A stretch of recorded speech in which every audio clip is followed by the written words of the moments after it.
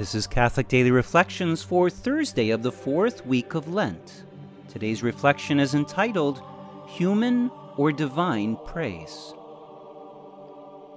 How can you believe when you accept praise from one another and do not seek the praise that comes from the only God?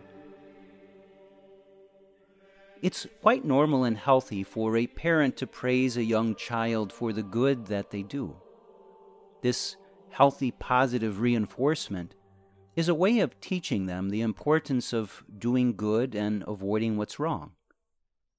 But human praise is not an infallible guide of what is right and wrong. In fact, when human praise is not based in the truth of God, it does great damage. This short scripture quote above comes from a lengthy teaching from Jesus about the difference between human praise and the praise that comes only from God.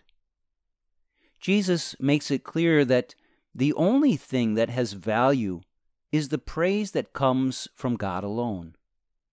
In fact, earlier in this gospel, Jesus clearly says, "I do not accept human praise."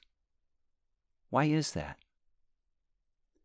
Turning back to the example of a parent praising a child for the good they do, when the praise they offer is truly a praise of their goodness, then this is much more than human praise. It's praise from God given through a parent. A parent's duty must be to teach right from wrong in accord with the will of God. As for the human praise of which Jesus speaks, this is clearly praise of another that is void of the truthfulness of God. In other words, Jesus is saying that if someone were to praise him for something that did not originate from the Father in heaven, he would reject it. For example, if someone were to say to Jesus, "I think he would be a great governor of our nation because he could lead a revolt against the current leadership," obviously, such praise would be rejected. The bottom line is that we must praise one another, but our praise must only be that which originates from God. Our words must be spoken only in accord with the truth. Our admiration must only be of that which is the presence of God alive in others.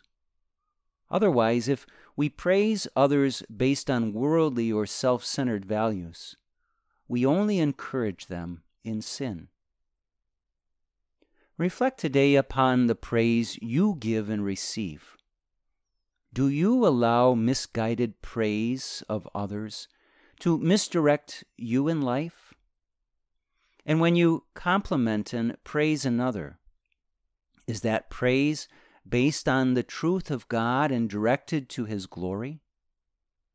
Seek to give and receive praise only when it is grounded in the truth of God and directs all to His glory. Let us pray. My praiseworthy Lord, I do thank you and praise you for your perfect goodness. I thank you for the way that you act in perfect union with the will of the Father. Help me to listen only to your voice in this life and to reject all the misleading and confusing voices of the world. May my values and choices be guided by you and you alone.